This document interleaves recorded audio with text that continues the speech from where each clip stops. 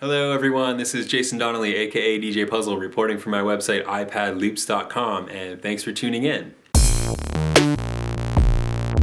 Today we're going to have a look at the NoLimits Limiter Audio Unit by DDMF. I'm going to push this app to the limit with some extreme settings to give you an idea as to how it sounds. In this case, I'm using Cubasis with no limits on the master channels.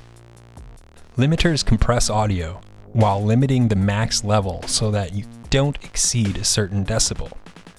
This helps level out your audio to avoid digital clipping. A limiter on the master channel limits overall mix so that it doesn't exceed a specific decibel, like -3 dB for example. You can adjust this by changing the ceiling knob. All the other parameters are common amongst compressors. Lookahead limiters are mostly used for broadcast because they keep the audio safe from clipping. Without lookahead, your loud transients could slip through and cause clipping.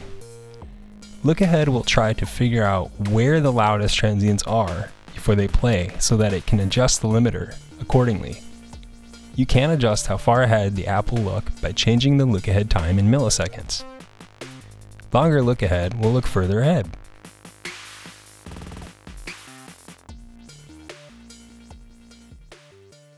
Now let's hear the app.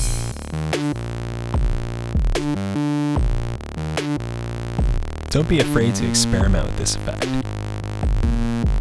You can use it to achieve some extreme sausaging if you like. Just mess with the threshold setting. Notice how I have the auto gain on. That's compensating for the effect and giving us these extreme results.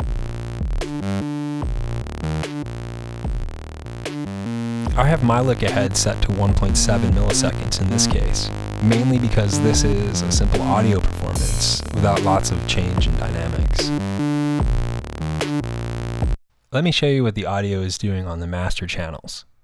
When I turn the limiter off, you can see now the clipping. The little red marks here show you that the audio is clipping. It's way too loud. I'll clear those out, and I'll activate the limiter.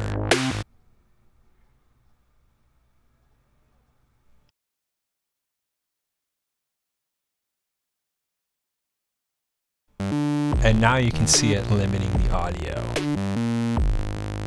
So it's not going to exceed that ceiling. No matter how hard we push it, it won't exceed that ceiling setting. Looks like it's set to -1.6 dB. Adjusting the threshold will compress the audio more. So you're looking at a real sausaged brick wall effect here. I'm going to dial that threshold back again. So yes, this limiter does the job and it sounds quite good. Thanks again for watching, and please subscribe.